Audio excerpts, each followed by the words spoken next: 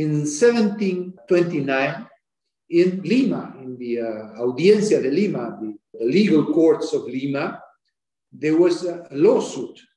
This was a lawsuit against the count, a Peruvian count who has left many goods and farms to his sons and daughters.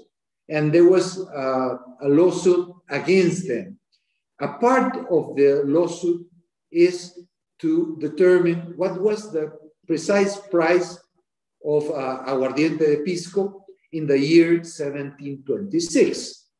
So in this lawsuit, one of the parts present several witnesses that present documents and give testimony about the price of Pisco in the year 1726.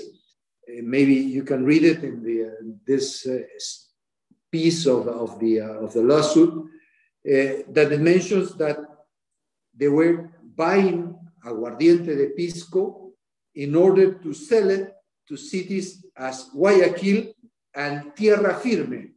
Tierra Firme was the name that was used to name Central America, especially the Captaincy General of Guayaquil. So for Peruvians, already in the beginning of the 18th century, the trade and the use of name Pisco to establish a trade and the exchange between Peru and many areas of South America and Central America, it was very common. It was a product that was part of our export. So we have been exporting Pisco for more than 300 years.